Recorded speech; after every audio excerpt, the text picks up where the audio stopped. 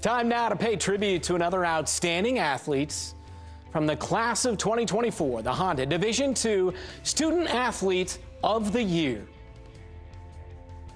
Denisha Cartwright, Minnesota State, D2 track and field. No athlete in Minnesota State history is more decorated than short sprinter Denisha Cartwright. Hailing from the Bahamas, the 30-time All-American claimed 8 NCAA titles in indoor and outdoor track, as well as the all-time Division II record in the 60-meter hurdles. And last month, after winning the 100-meter hurdles and 200 meters, she was named Division II Outdoor Track and Field National Athlete of the Year. Ladies and gentlemen, Denisha Cartwright.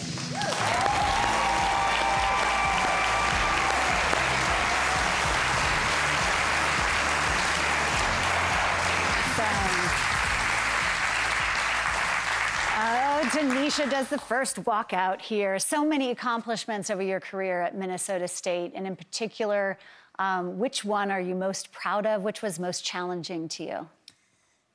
Even though the hurdles is my specialty, I was most proud of the 200 when I won it at Nationals. All the hard work I've been putting into that, just trying to win that. So that's one of the most proud moments I have with that. Yeah, awesome. Oftentimes it's the ones that you don't expect or you have to work the hardest for, right? Yes. That mean the most in a way, right?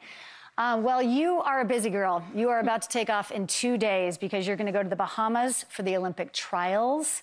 I don't want to make you nervous, but this is like, it's a exceptional, exciting, challenging moment in your life. Yes. You're here dressed up. You look fabulous. What's going on in your mind getting ready for that?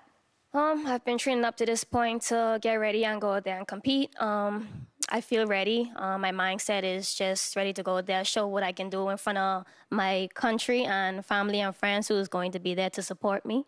So I'm really excited to put it down in the Bahamas for them. Yeah, let's give her a round of applause. I think